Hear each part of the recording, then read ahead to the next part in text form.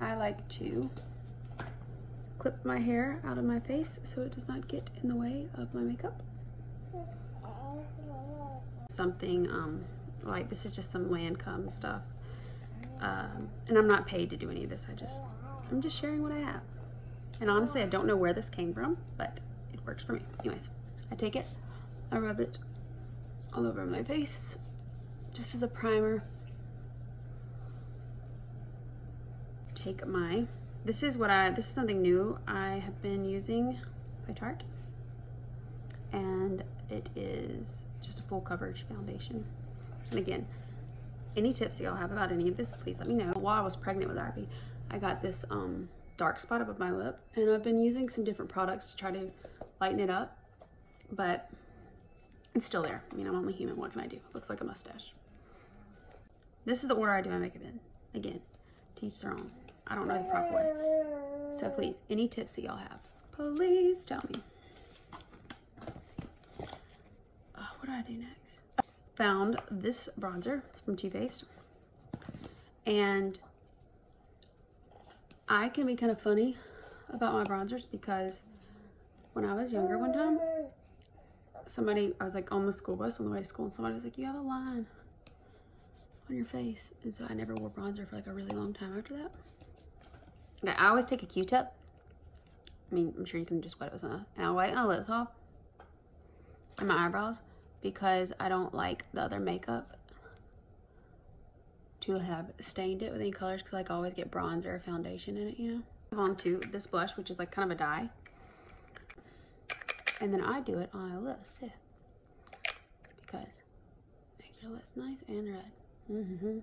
Powder blush, which is from the same kind of bronzer that I was using. I take it and I just, honestly, blush is an area I struggle in, so any tips about like where to put blush, what kind to use, please let me know. I like it to be pretty white on my eyes, so I'll go back over them with some foundation. I like to use a white, or like a cream, should I say, not white. This isn't like I'm not in 6th grade anymore. When I used to just do white eyeshadow, it was like I look like a raccoon. White little shimmer brown. And I just do it right there in the crease. Alrighty, so when I get done doing my eyeliner, I like to, wait, where is it? Go ahead and do my brows. So, I know this is probably not going to be a popular thing, but I actually take some of my light brown eyeshadow before the whole brow pins and everything were around, and I take it and I, oopsie, oh, yeah, okay, and then I take it and I just kind of lightly put it in, but you've got to be careful, and you kind of go out with your hand because you do not want it to look like, you know, you've got 2 caterpillars on the top of your head. Again, any tips about eyebrows? It's like eyebrows and blush are like my 2 weak spots. So any tips about these would be great.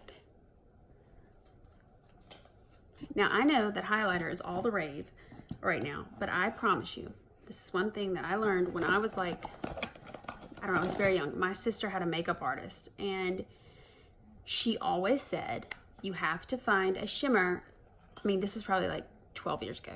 She said, you always have to find a shimmer, and you have to put it down the middle of your nose, and you have to put it on the top of your eyes, and it slims your face.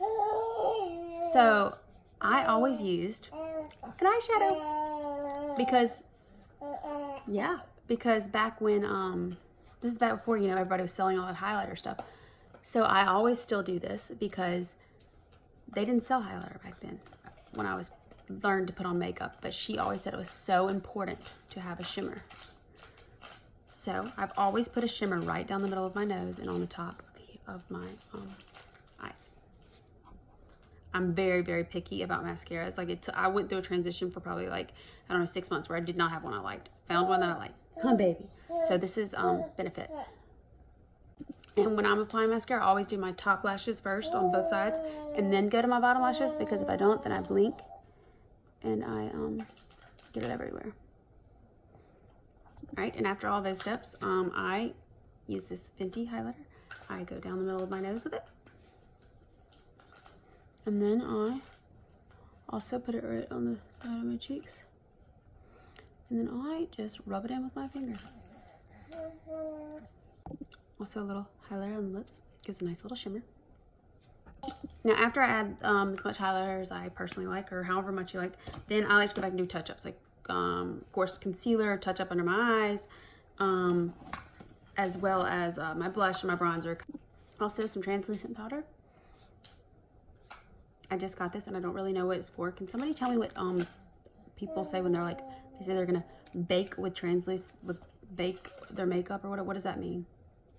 Anyways, so lip liners are great. I do have the Kylie's stuff, and I enjoy it, but I also like to use this NARS stuff, and anyways, so I'll just show y'all some of these options.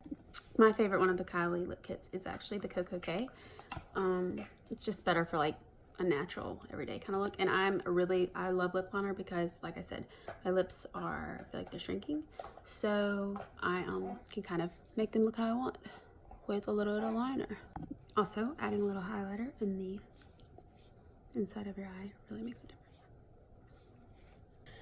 The last thing that you have to do is dry shampoo, because no look is complete without dry shampoo. And we'll just have to go over hair tips another day because I have no time for that. So there you have it. That's just a little video of a quick day-to-day look that I do. Some of my tips. Y'all can share some of yours, please.